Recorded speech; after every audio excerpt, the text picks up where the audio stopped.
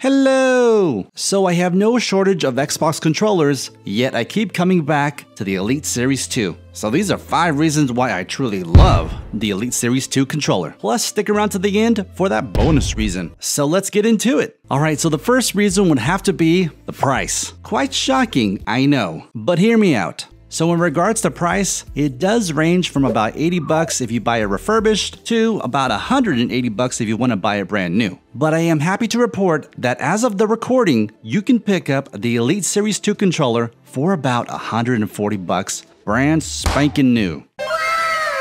Now, as far as the limited edition Master Chief controller, yeah, you're gonna pay a lot more. But with your purchase of the controller, you get hard shell charging case with the Xbox branding up top, quite a long, nicely braided USB-A to USB Type-C cable, removable charging dock, customizable thumbsticks and D-pad, which can be swapped out effortlessly via magnets.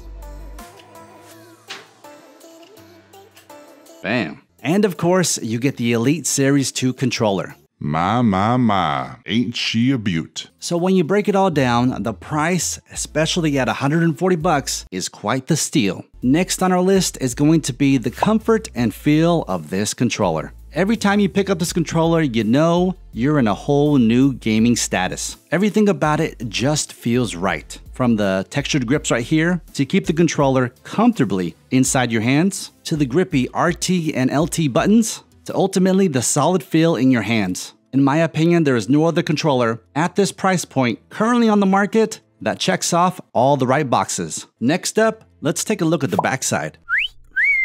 Okay, so this is another reason why this controller is considered to be an elite status. Not only do you have some options for trigger stops, for instance, right now, I have it so it goes all the way down, but if I want it to go halfway, there we go, halfway.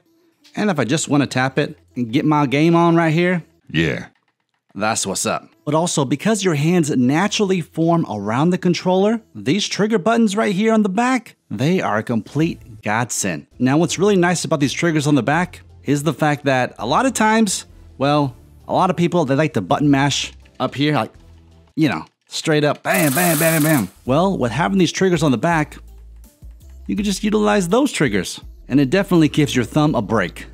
So as I showcased earlier of just how easy it is to swap out the thumbsticks as well as the D-pad, easy peasy. You can also save 3 different profiles and customize this controller to your exact likings via the Xbox Accessories app on your Xbox. The tension of the thumbsticks and pretty much every button on the controller is remappable and customizable. No need for a third-party app here. This is all done natively. Now, you know how I mentioned the heft of the controller, but by no means is this a heavy controller. It's just a solid, well-built device. Well, part of that heft would have to be the built-in battery. Now, I know some prefer the original Xbox controller design, where you just swap in 2 AA batteries and you're good to go, but I prefer a built-in battery. And man, oh man, does this battery last? I mean, honestly guys, I can go on weeks without even charging this controller. But when I do, I have some options. I could just use the included cable, plug it into my Xbox, and have it charged that way.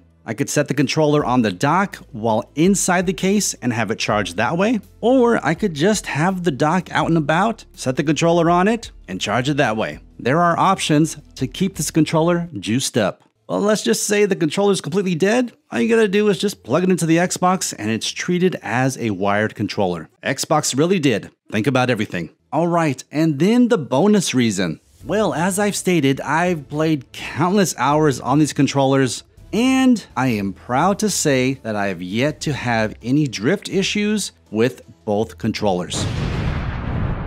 And I think that has to do with the fact that I don't adjust the tension of the thumbsticks, I just let it be. So Handsome Nation, have you ever had any issues with your controller? Or maybe know somebody that has? Let me know in the comments down below. But if you want to see another video that the YouTube gods guarantee that you're going to love, then go ahead and click or tap on the screen. And if you want to become a member, then go ahead and click that join button down below. But until next time, Handsome Nation, thank you and have a good one.